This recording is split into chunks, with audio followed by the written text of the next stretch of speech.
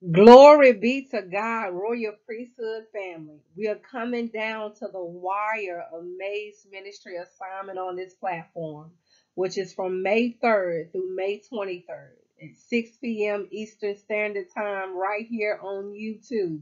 Standing on the foundational scriptures along with the other scripture names, the biblical names that God has released unto us.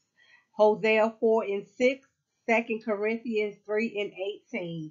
This is the day, glory be to God, that the Lord has made.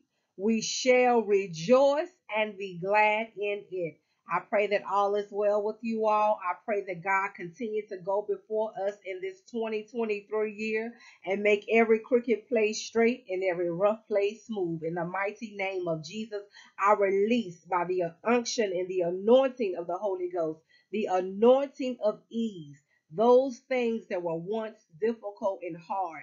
God has now graced us with his unmerited favor to get it done in Jesus' name. We thank and praise God that no weapon that's fashioned against us, our loved ones, or anybody that's connected to us shall prosper.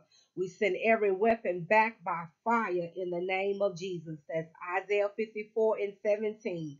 I want to continue to highlight my Royal Priesthood family. I want to stop and embrace the new subscribers and the new family member. Welcome to the Royal Priesthood family. I know that something has been said and done that you have been blessed by, and we give God all the glory, honor, and praise. I want to continue to thank you all for your consistency, for your prayers, for your encouragement, for your loyalty. I want to highlight also, I know this is YouTube, but I have a lot of my Facebook family, Twitter family, and Instagram family that comes over and support the YouTube ministry as well. Because I thank God and I thank and praise God for all social media platforms. So nevertheless, I want to start before I go into the name of the day with a food for thought or a thought-provoking wisdom nugget, if you will. God's power or his sovereignty. God is all powerful and he always, not sometimes, but always acts at the right time. Isaiah 60 and 22 lets us know that. He is sovereign over every situation. God's power is shown by the ways he revealed himself in creation, history, and his word, and even by the way that he's revealing himself to us through the names of God on this ministry platform.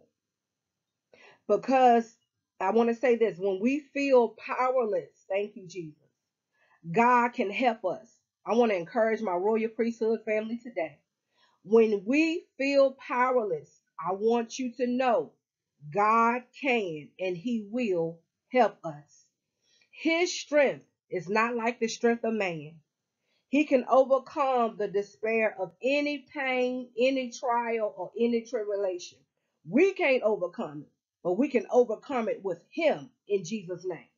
It is his strength, it's his supernatural might, it's his supernatural power working through us, working through those stubborn situations, working through those hard situations, working through those demonic interferences in the mighty name of Jesus.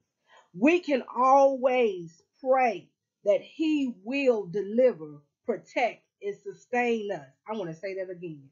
We, as a royal priesthood family, glory be to God, can always pray that he will deliver, protect, and sustain us, his children. He's a good, good father. So be encouraged knowing that today.